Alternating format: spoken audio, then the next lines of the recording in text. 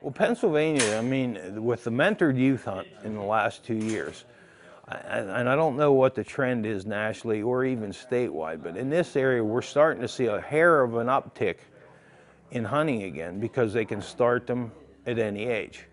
You know, before it was the 12-year-old and up starting, well, a lot of times kids were involved in something else. They were in baseball or football or whatever it may be by the time they got to 12, so we lost them, you know, as far as the hunting aspect of it.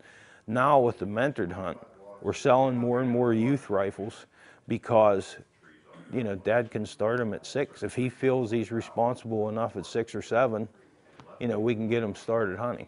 You know, and I'd like to see that expanded. The uprise of the youth model rifles and stuff has really helped a lot. And you're getting a lot of older people too. I mean, you know, taking it back up again. Maybe they moved away, or maybe they got, you know, well, you know, they don't want a heavy recoiling gun or whatever. And there's lots of options in that. You know, and it's not just taking care of youth and women, it's smaller statured people or whatever.